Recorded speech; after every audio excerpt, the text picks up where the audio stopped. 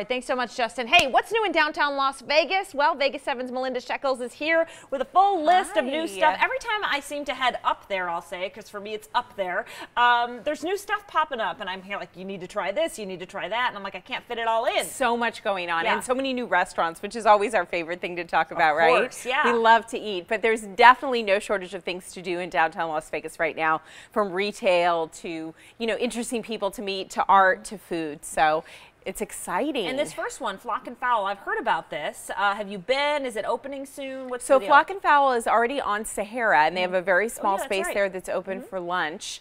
And they specialize in Hainanese chicken rice, which is a boiled chicken dish with rice. And then they also do variations on it with fried chicken and all sorts of interesting things. It's Chef Sheridan Sue, who also does the restaurant Fat Choi at Eureka. And now they're opening their second location of Flock and Fowl, and it'll be inside the Ogden downtown in the ground floor space, and they actually opened today. Okay, that's And they'll really be open cool. in the evening, which will be so great because their present location on Sahara is only open in the day. Okay, yeah, I love when I hear another location is opening because it means the company's doing well. And second location, and there will be a bar too. Perfect. So there you go. Good for everyone. Hey, Naked City Pizza, one of my faves. I believe they're kind of even from my part of town, my part of the country, I should say, Buffalo, New York. Yeah, Chris Palmieri. Yeah, they're and great. They've had a couple locations over the city. They originally actually started in the pop-up space by Dino's, which many people have come in and out of, including Good Witch, and also one of the other people on our list who we'll get to in a second. Yeah. But Naked City is coming back downtown, and they will be opening in the El Cortez, taking the space that's occupied by Pizza Lotto right now.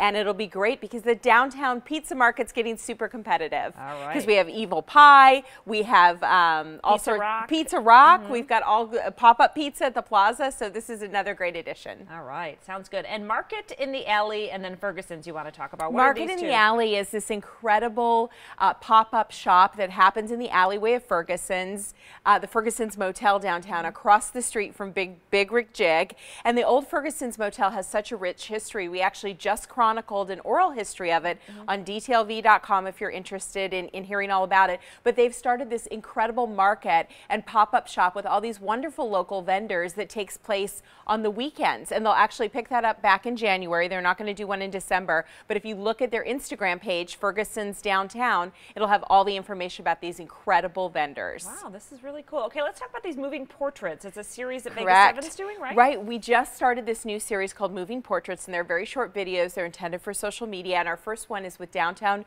real estate magnate Ori Vachnan, and he is a really incredible guy.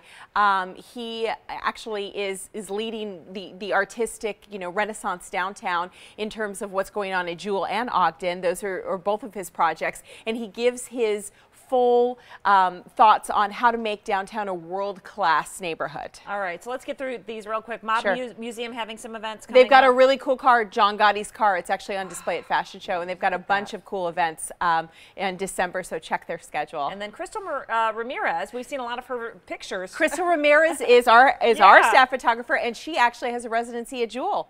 Produced by Ori, so that's very cool. She'll be there in residence for 6 months. Awesome. Great work. Check her out. Yeah, congratulations. And Justin Kingsley Hall at Atomic is the new chef. He's an incredible chef. Used to be over at Sparrow and Wolf, and he's now taken over the kitchen down there at Atomic. Awesome. Good stuff. Thanks so much, Melinda, as usual. And we'll see you soon. All right. See you soon. Stay with us.